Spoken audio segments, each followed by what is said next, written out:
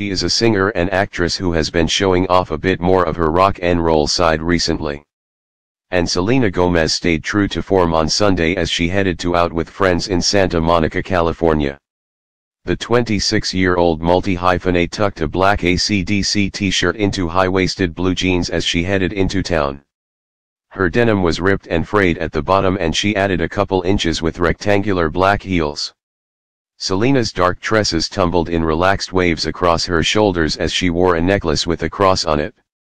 The Bad Liar singer added large hoop earrings and a thick black belt to complete her retro ensemble. The Spring Breakers star painted her lips a soft pink and added a splash of blush to her cheeks. At another point on Sunday, Selena was seen heading to church and stopped to embrace a friend. She wore the same ensemble but had a gray coat thrown around her, just in case it got cold inside the sanctuary.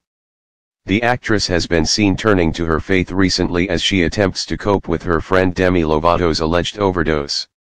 She has publicly stayed quiet about Lovato's alleged drug overdose, but it has been claimed the star is shaken by the news.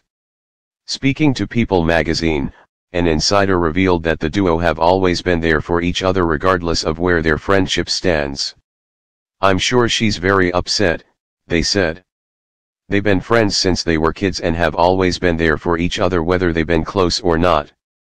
Reports that Demi had suffered an alleged drug overdose first emerged on TMZ on Tuesday. Law enforcement sources told the website that she was taken to a hospital in L.A.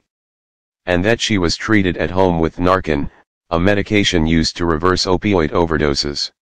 Early reports said Demi appeared to have overdosed on heroin, but TMZ later stated that members of team didn't give first responders any information about the substance or substances she might have taken.